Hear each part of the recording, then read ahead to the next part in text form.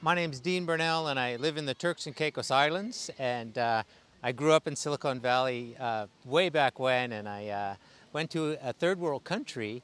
And you know, to be at an event like this and to meet all these founders of the internet, you know, one day I decided to come back to the United States, and to me, it was like a light bulb switch going on. Someone just flicked the switch to say the internet's there. And after being away from the United States for so long, and then seeing the effect that this has had incredibly in the United States, but in third world countries where I was for almost 30 years, it's really amazing that most people like myself, like the millennium people who are just starting, have no idea the history and the amount of work it took to actually get this all developed because we weren't here at the time. Wow. Yeah.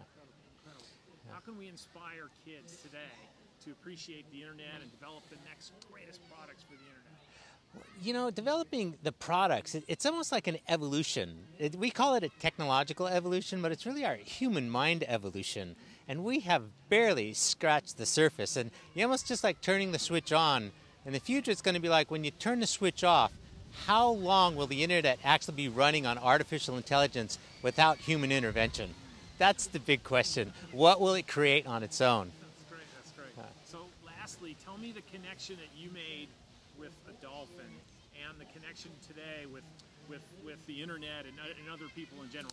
Help me connect the lines, well, connect the dots. I'm known for having raised a wild dolphin by the name of Jojo for 35 years. And it's the internet relationship, if you want to make a comparison to it, it's crossing borders among species. There's no boundaries with the communications. And the internet parallels that, from technology on one end and nature in the wild on the other. So it's almost like bringing nature into a technological world. We end up building trust through that because we trust nature, but not everybody always trusted the internet. But now, bringing the two together, we realize that the internet is what's now protecting the planet.